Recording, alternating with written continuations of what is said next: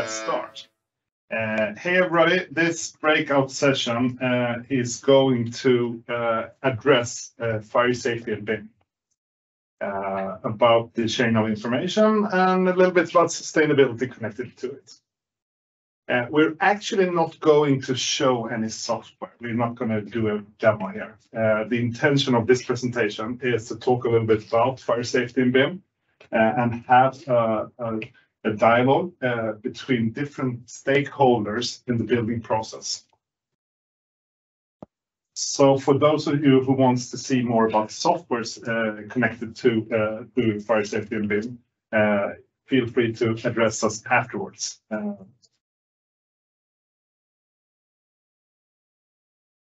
My name is Fredrik Hiort. I represent the company called Briab. It's a Swedish-based company, and we are fire safety consultants, mainly in Sweden. Some few works in Norway, but as I said, mainly Sweden. My background as a fire safety engineer goes quite a few years back. But the thing I'm most proud of is that I and Briab was part of or the company that actually started to say, hey, the fire safety engineers have to be a part of the BIM process. So we started to develop a tool, a plugin to Revit. And a year ago plus, we actually sold it to Symmetry to be able to nourish it and take it to the next step. I've been a fire safety engineer for the last 30 years. So that's the short presentation of me. By my side, I have Otto. Please introduce yourself. Hello, my name is Otto Pohjola. Again, I come from Finland. I work at Paloff, which is these days part of BST, Nordic region, fire safety engineering, and a sprinkler and fire safety corporation. And I've been working for 1 year as a fire inspector. And at that time, during the first year, I decided it's good to know how to design buildings. And then I went on and moved to work as a fire safety engineer. And this is the way I've been doing and working for some past a little bit over 10 years now. It's nice to be here. Nice to have you. Jonas, you have a little bit slightly different. I did, yeah. I started my career, Jonas Sjövall from Bygg, Sweden. We are a construction company.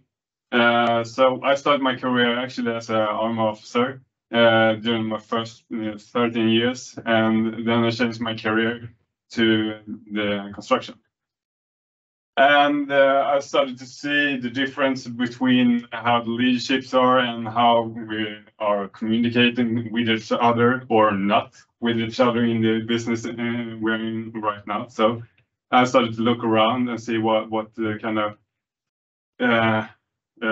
courses there are to make these things better. So I started slipping into BIM in 2015, and since this I've been working with BIM, and today I'm head of BIM and BGC at Oxford. And working in the UK. I'm working from the UK in Sweden, distance, so it's more involvement as usual in this time of year, because now we actually need to work more collaborated than we usually did before the pandemic time as well. Yeah.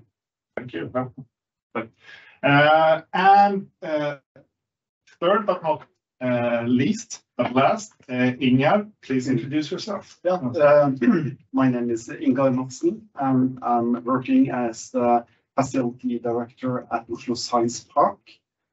We are in the very early stage in BIM, or as a matter of fact, we haven't started to implement it. We have had a very fully testing of software in BIM based on Revit, and our aim is to build a digital twin, and of course, with all the activities in a science park, we have a lot of tenants, persons, and take care of first maybe money as working mostly with the lease contracts, but also the safety in the building. And to be honest, our software we are using is what we call it semi-developed software in various way. They are very quite more or less quite close software. They do not connect with each other, and then we have to double and triple the same information a lot of different places. So that's our main reason to. I'm quite confident that we are going to establish a BIM digital twin. Thank you, and well. So with this, we've really tried to get all the phases of using BIM information, fire safety information in the BIM model. When we're talking about the chain of information, we are mostly thinking and hoping of this great line of information where we have no losses, none at all. I mean, we're designing for 5 years, designing and building buildings, and then we hand over the key, and we hope that the building owners, Ingar, is going to be able to use all our information and find it directly. Most of us know that that's not the point. It's more something like this, the design and building phase. Information or get lost. You didn't say that, I didn't hear that, and things like that. Hopefully no lawsuits, but sometimes there are lawsuits too. And if this period between -5 years and 0 years is a zigzag line, it gets even worse. It gets even worse when it comes to handing over the keys. And unfortunately, I would say that the first step is where we lose the most information after handing over. At best, you get a new USB, you get some drawings and things like that, but nobody really knows where to find information. And it's the same whether it's a residential building or Sweden's largest hospital. It's the same thing. Information get lost. You can't find it. You have to call, you have to ask, you have to find, and you don't find, and you have to recreate the information. So hopefully we're moving towards something that is more of the straight line than the other. I was when we were starting to prepare for this presentation, I was looking back into our file server, the typical place where you try to find information when somebody calls you and asks you. And I found this. This is a drawing, a fire safety drawings from the middle of. It's actually started to be built or designed in late 1990s.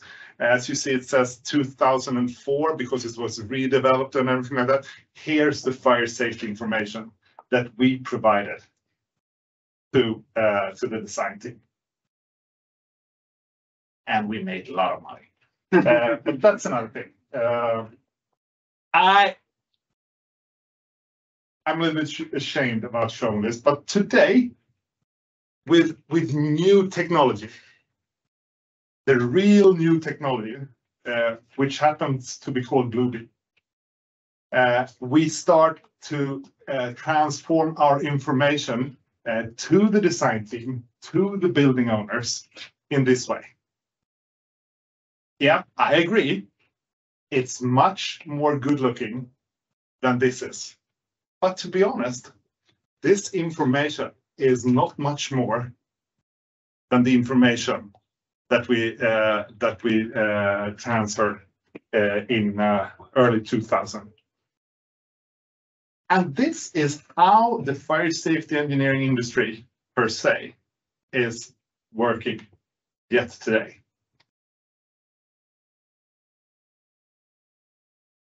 And this information is taken by the architects and all the other design team and are re-implemented into their drawings, into their BIM model and everything like that. So here's some of the design flaws that is actually getting misunderstood even under the design phase.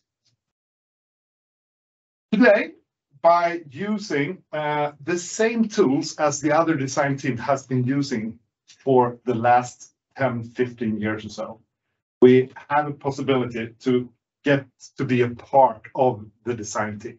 Using Revit to implement fire compartmentations or exit routes,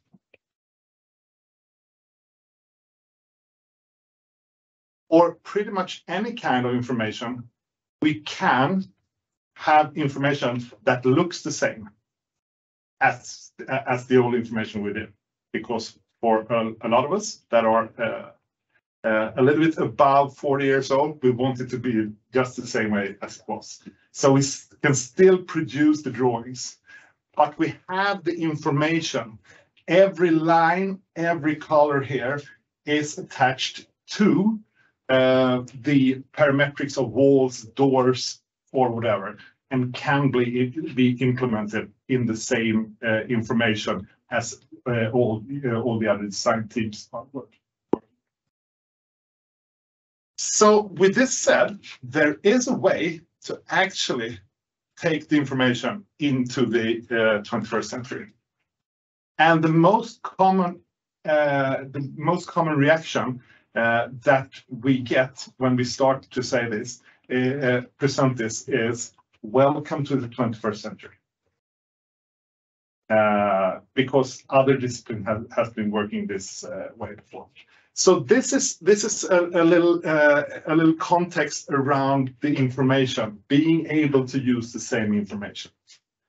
But being in an early stage of this for a couple of years, it's interesting to start to talk about what and how we can use the information today from different kinds of standpoints in the process. So that's what we're going to do now. If anybody of you wants to participate, shout out, raise a hand or anything like that, feel free to do it. But I'm sort of going to try to start up the conversation. So by doing that, I'm actually going to start with you, Otto. Why have you started work with BIM in your fire safety design? I think the main reason for our company and in general fire safety engineers throughout the Nordic region is the sole and the same reason: to make an impact on the actual design team. Us doing the same drawings, the sketches by hand or with some kind of PDF program, or doing it with AutoCAD in two-dimensional way, was always having present of that misunderstanding between persons, between people, between parties, between authorities and building design team. And that's one of those things that have been discussed for many, many years. And now, as you started, thank you. It was nice to have actually a tool to work with. It's when our company, and for many, it's at the beginning stage of learning things and moving from one program into a different one is an interesting way. but those fire safety engineering 3D modeled programs, they were used in a different way for different kind of things. This one is now for cooperation, and this is the one that we're interested in helping and making sure that what we do makes an impact. It doesn't implement into wrong kind of the solution, because somebody's building and by the time taking building into use, there's always those phone calls when somebody tells that, okay, we've done this and I'm not sure whether it's done right or wrong. And that thing has been discussed many times in most occasions with the design team, with the architect, with the engineer, and it just shows that when, even though it's a simple building, you build many of them, and the same situation, the same kind of problem arises once and again. So for us and for me, it's interesting, and it's a good opportunity to provide something that goes from designer to designer without having those mixed implementations of fire safety matters. So have all your customers embraced it and said, yes, we want to do it, let's start it now? Fire safety is always the same kind of conversation. One says that fire safety is important thing, and of course it is, but then how much are you willing to pay for it? It's the second question. That's more difficult one. At this time, what we're doing is not the high end of use of BIM models. It's more about these basic things, and that's the one that I think I'm excited, and most of my customers are also excited and interested about. So yeah, in that way, it's always we have to discuss, because there's no strict way of doing fire safety in Finland. Designer can be on customer what to do and how to do it, and that's the thing that we have to consider what we want to do. So what, from those customers that you have started with this, what are their how do they respond? I think some architects are like excited about them getting to pay attention on those things that matter to them more, about the actual design things, and us taking responsibility 100% for those fire safety things. For example, determine the exact door, so that this door is fire rated in a specific way, or this window is located so that it has to be done in a specific way. It has to have a fire rating of something, and that was previously, it was us written in the documents, and then the architect was reading the document and putting it there, and us checking it again. But in that way, we weren't truly there, and the architect in one way is interested, but has a lot more to do than just typing in what the fire safety consultant told that it should be written here. So they're not worried that you're taking their job? They not mentioned that to me. I think they're more excited because the work is done by us nevertheless. So I don't think that it's away from them. I think that in simple construction sites or on simple buildings, these fire safety things they could be done by architects, but the architect might not know that well all the minor adjustments or the possibilities. For us, taking that responsibility and looking it through, the outcome is more throughout thought, not just there put in a way fulfills the minimum requirement. And that's where I think this program is good tool to have. And you were raising your hand. Yeah, so I get all excited to hear about how you collaborate with architects and other stakeholders in the projects, and that's fantastic. Because I'm struggling with how could we actually work together in our design projects that we do, and how do we do the collaborations more together? Because as we do it today, we do that the traditional way. We get the paper, as you said, we get the paper from the fire safety engineer, and that it will be read in by another person who is interpreting in their kind of way, in the best collaborative way. And the fire engineer also look at the papers that they have drawn afterward. So that is the traditional way. And when we have this kind of tool with when we can collaborate in the same environments, so that my question is how should we do that, and how mature are we to do to work like that? Because I don't see that. How mature is the building industry in working this way? In my perspective, from our point of view, we don't work like that. I've been aiming for working like this for a couple of years right now, and I still haven't found. Just to say that we're always putting new groups of people every time in every project, because they are everyone is bidding on the project, and then we're going to put them together in a short period of time, and after 6 months we're finished with each other. And so that is a problem, because we don't evolve with each other. So we in our company actually has been thinking about, okay, what can we do instead, and keep it in-house, just to keep the knowledge, keep the know-how, and keep the workflow going, and that sort of way keep it going in the right direction. So in my point of view, we can't work like that, because we don't have the consultants thinking like that. So You're not there yet.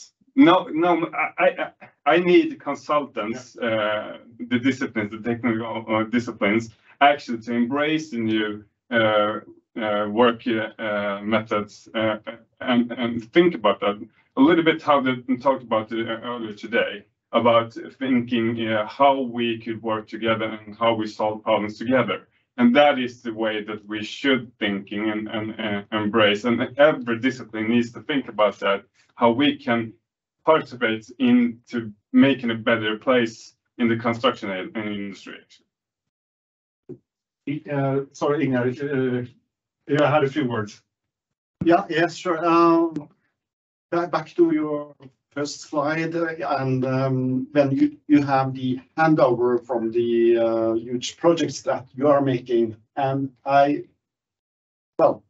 see that we have this kind of problem, that the data quality is declining steeply when we are taking over, due to different reasons. But I think one reason that we as an operator, we are going to use this building for maybe 100 years, but haven't done or implemented enough specifications, and also the software we are using have another doesn't implement the project information very good. So then we are starting from the bottom and work upwards after the project has delivered the documentation, and that's the reason we have decided more or less to implement a digital twin based on the Revit. But of course we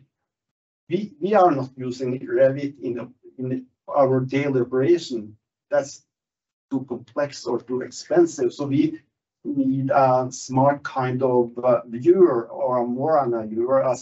You have to have another kind of software follow up the information from the project from Revit into another kind of software. And we are in that phase now, and we have tested out software here from Symmetry, and we find it's more or less the best in the market. So we maybe will buy it. I'm not sure, but then hopefully we have one access into the information you need to have in the building. It's not only safety information, it's of course information about tenants, information about ventilation, but we had to start with something. So from our point, we are starting with the tenants areas. We have an existing software today that handles quite good, but it doesn't correspond with the open software, and also and the fire safety. That's our main starting points from our point of view, and then we will expand with our other things in these possibilities we will have. So well, that's our starting point. We have the question in the audience. Yes. Or Hello. comments. My name is Magnus. I work in Rambøll. I'm a fire engineer. Yeah. And we're using the software with great success. We have several projects where we have a multidiscipline collaboration with architects, and I think we're using it to its full extent. But I have some challenges I want to address. But first, I just want to have a question for you. You said fire safety information in the user phase of the building. Yeah. What kind of fire safety information do you? What kind of software we have?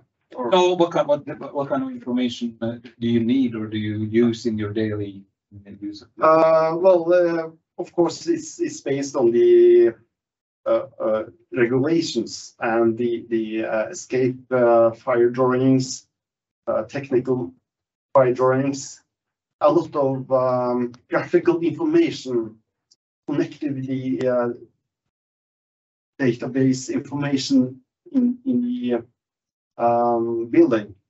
That's the information we are using, but our existing software is not talking with the project software. And then we have to start from the beginning when we are having an takeover. And it's really expensive and we are losing data quality, and well, that's not the future. So therefore we are going over to the digital twin based on BIM, but we need a viewer, a good viewer, and more than that is to have the project information also in the viewer and all of transferred from the BIM software or Revit. Is that a challenge in terms of information? I mean, I guess that you have mechanical engineers doing different things. They're going to do the checklists and things like that, as well as you have lease managers and things. Is that something that you're that are worrying you, that there are you have to have so much information that is capable for different kind of roles? It's very challenging today because we have different kind of software, or maybe not good enough software to follow it up. But we have tested out Revit and FM Access, and we see that we can follow it much better. Quite sure it will not be perfect, but it's much better because we have the information in one place, and of course it's very important to have the specification when we are updating the information. Who is updating the information? We are not sure. Shall we do it by ourselves? I don't think so, because the user interface is quite complex in Revit. So hopefully, I think that we will use people like you. So I'm going to give the word back to Jonas just shortly, but you said something about updated. Is there? I mean, the more information you put into a model or into a facility management system, the more information you have to keep and manage and update. That's right. And when you are looking at, we have to have everything into this model, and then it's too much. You can't handle it. But we have started with the information we are today more or less is on track, and in specific way it's the safety information. We have also a lot of laboratories with different kind of aspects, also gas information about safety information. And together with to be in business, we need to have control over the tenants and safety. Otherwise, we will not be able to run Oslo Science City in a right way. I'm going to wrap up the information update with a question to you, Jonas. Even though you're working with Swedish project in the United Kingdom, I guess that you hear the buzz all the time about the golden thread of information and grandfather fire. Do you have any reflection on all the information that will be required in terms of fire safety in the UK? Yeah, the UK has regulated the information very strictly today, and they have updated with the British standards that is stating out who is actually going to handle which information and that is going to survive outgoing the whole building life cycle as well. So they're very thorough about that. But I need to notice that the business itself also have some questions about that and are questioning on the British standard as it is today. So it's evolving as a thing. Because it seems to be down to nuts and bolts. You have to sort of know every information. Yeah, you do, and what I see it's a lot of information management actually. So you need to know who is actually manage that information and how, and so that is and it's from the beginning, from the design process all the way into the facility management, and all the stakeholders during the whole process have different roles. And what I'm concerning about is who is going to manage all the stakeholders and making sure that they are actually delivering the information that is needed during the time. So who is the ownership of the information? That question is not solved yet. So it's information overload. It is. Yeah, I think so. Absolutely. They want everything, but they don't know how to maintain the information in a proper way. If you are very detailed level, it will be too much.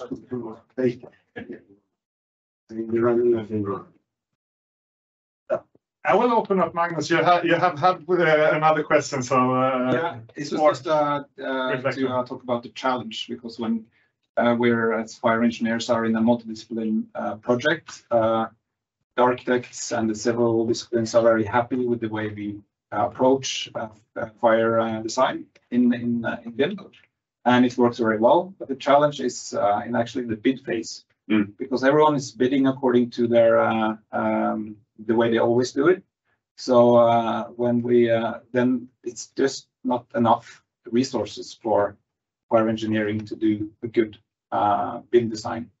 So what we're looking at now is discussing with architects, discussing with other disciplines, how can we maybe get in front of that in bids, perhaps, in order to maybe divide the resources, because in traditional fire design, you have much less hours basically to do the traditional design. So what you're saying is, if you do it the right way, it's going to be more expensive when you do the design. It's going to be less expensive, but it's going to be more expensive for fire. Yeah. So in total, you're going to save money in total on the project because you're not doing things double. You're doing things correct the first time around, and so there's a lot of upside, and you actually save money. So why don't the companies that you're bidding to understand that? Because when the competition is out there, and all the disciplines, and especially also the architects are from a different company, and the bids come in quickly, bam, bam, bam. There's no time to coordinate the bids. So then the bids are just the classic. Yeah. The same as last time and the time before. Yeah, and then we start the project, and then everyone agrees that this is a good way to do it, but then fire loses money. So that's a challenge we're working on right now. So the technical part is really good, and but there's a way to go on the contract actually. I have a thought about that. So you're saying that doing this will cost more money to do that, right? Yeah, in total, less money. But less money in total for the whole project. Yeah. But for you as a fire safety engineer, yeah, it will cost more money. Yeah, so that is a problem. So yeah, but in what because my executives, they say you can. It shouldn't cost more. It should be this, and the fire safety engineer should cost at this point. That is what you have as a budget and work with. So that is what I'm working with all the time. So I'm struggling with my executives, and I'm struggling with the consultants and talk with it. But what I'm thinking about this one is actually this is a new tool for us. It's a startup for us to work with, and yeah, we need to learn the tool and work with it.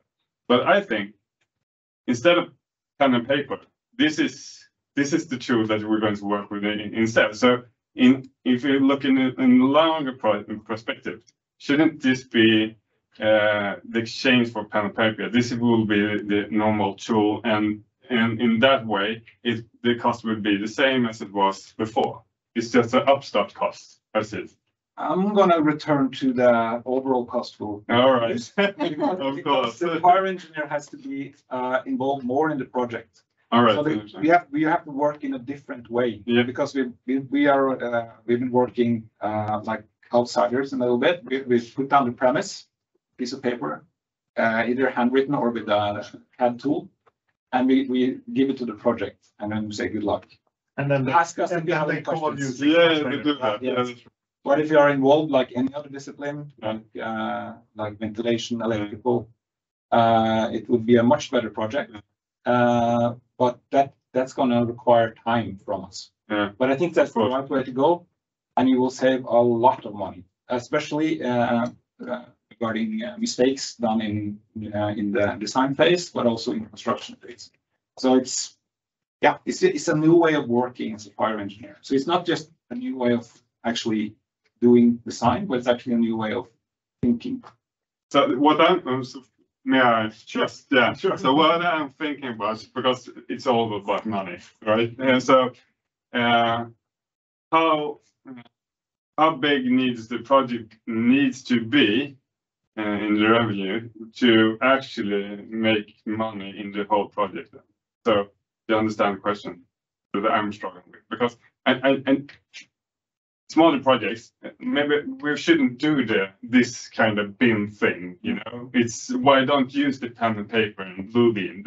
We've done it in several years, you know. We do that. It's simple. Here you go. That's it. If I could say a few words on that, I would say that you would never ask the MEP engineer if he could do the kindergarten with pen. No, that's right. You would say, go ahead and draw it. I think it's a way of mindset, actually. In that. Otto first, and then Ingar. Otto.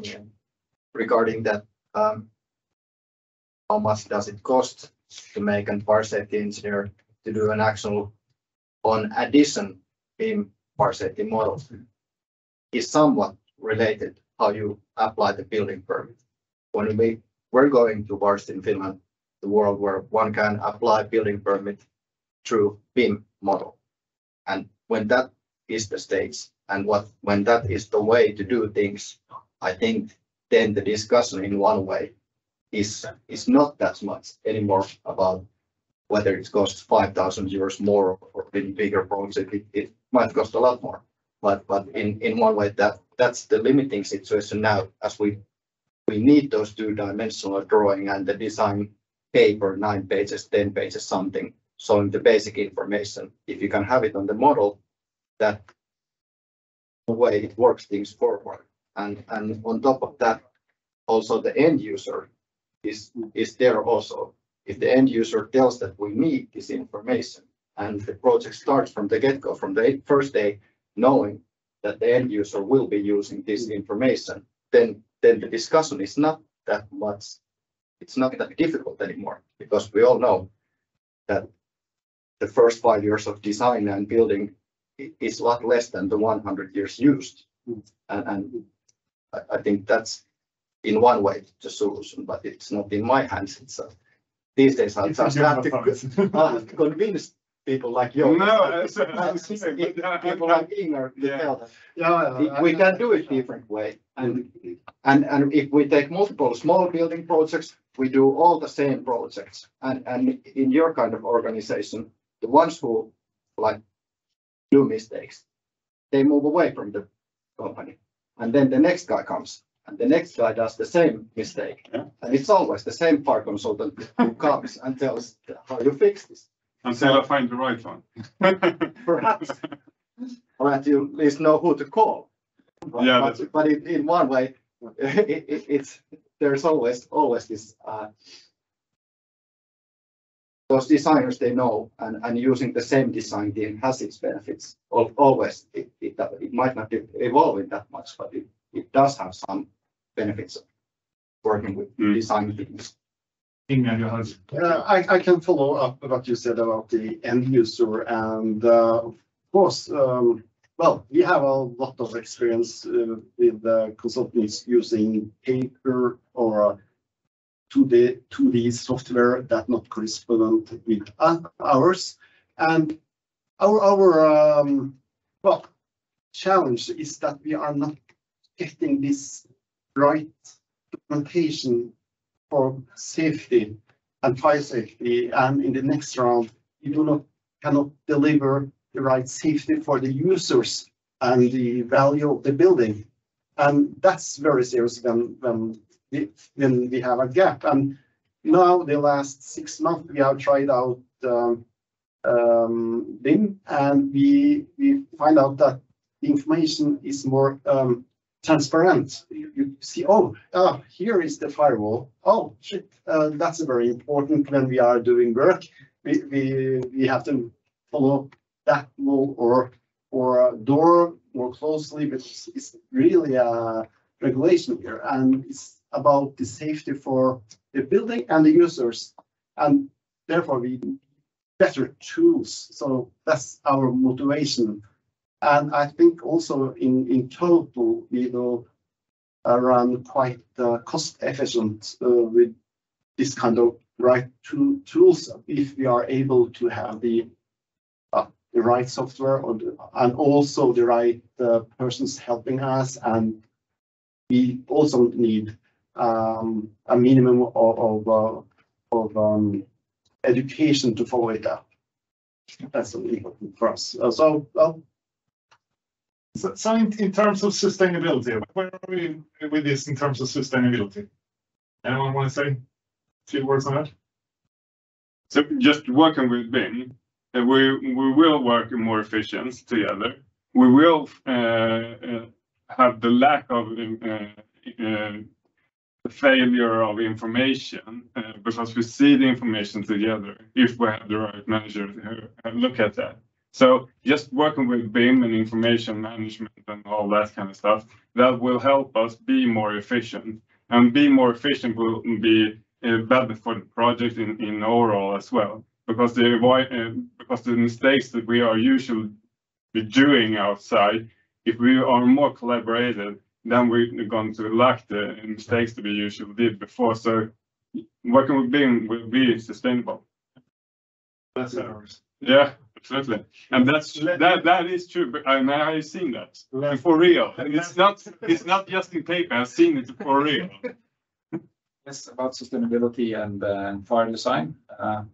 We're also looking a lot into that regards to use of different materials and all these carbon limiting measures, and being involved in the design process more through BIM, for instance, for fire engineers. Also opens up a lot of opportunities for material discussions, because we see time and time again that materials are being used on just on experience and not being challenged. And it's also because of fire experience, because other disciplines says we need concrete here or we need this kind of material here because that's what we've been using the last 20 years. And it's probably fire. Yeah. That's what and it's probably because of fire. So if again, if we want to be part of the discussion more, and I think this is a good way to do that, make more sustainable buildings. I'm going to wrap up a little bit by asking you, giving you 60 seconds to say something about what you see in the future of working with fire safety in BIM with the BIM information.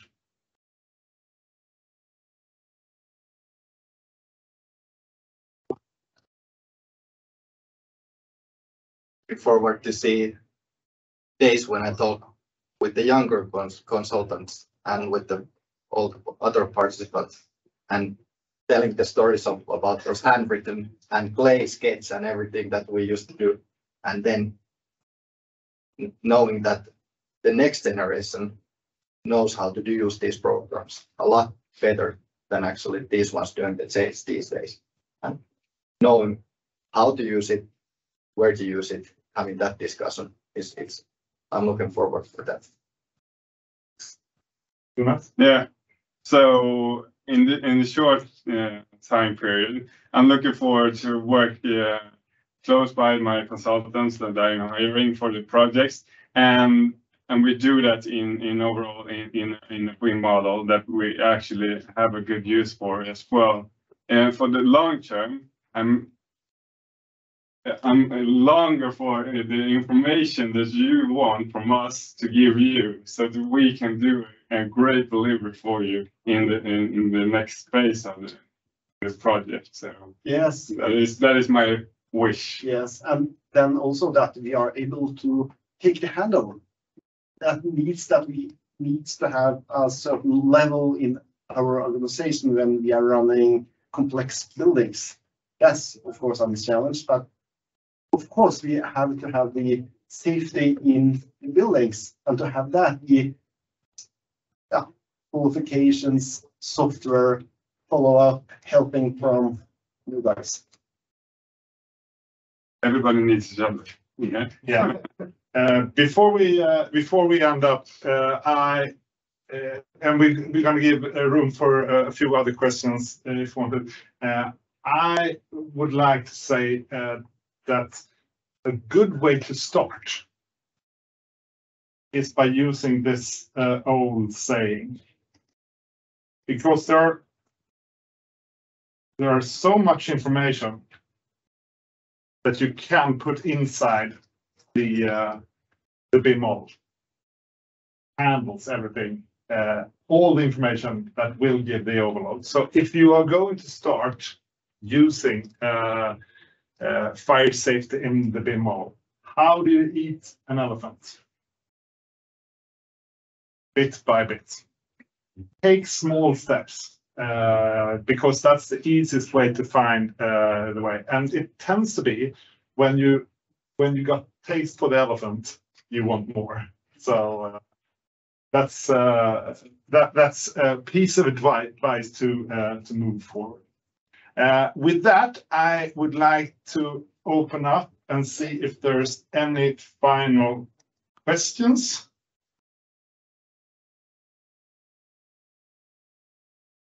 No. With that, Stockholm, perhaps? yeah, I'm looking at Hasse here. No questions here. No questions. Crystal clear. I have a question. Yes, please. What does the future look like in this tool? What you look ahead and what's your dream? BIM Fire Tool GPT. Yeah. I mean, that's I mean, I'm so surprised that nobody has said it. It's like the buzzword of buzzwords right now. So no, I mean, I'm going to retire in 15 years or so. So I hope that we still need fire engineers for those 15 years. No, not joking. I think that there are so many possibilities to be able to collaborate. I think the most exciting thing so far is that we've actually started to collaborate, and that the users, including Briab, that are users today, are feedbacking and say, could you do that? It's when people ask, could you do that too? I mean, there's question on traveling distances. There are questions on seeing if fire compartments are quote unquote leaking if you're down in the staircase or stairwell or anything like that. So I think small step moving us closer to give our friends more information, better information and updated information. So BIM Fire GPT or just more relevant information. Pick a choice. Okay, thank you very much for coming here and listening. I would really like to thank Otto, Jonas, and Ingar for being here. I forgot the flowers on the hotel room, but when we are done. Thanks a lot. Thank you, Stockholm, for joining this session too.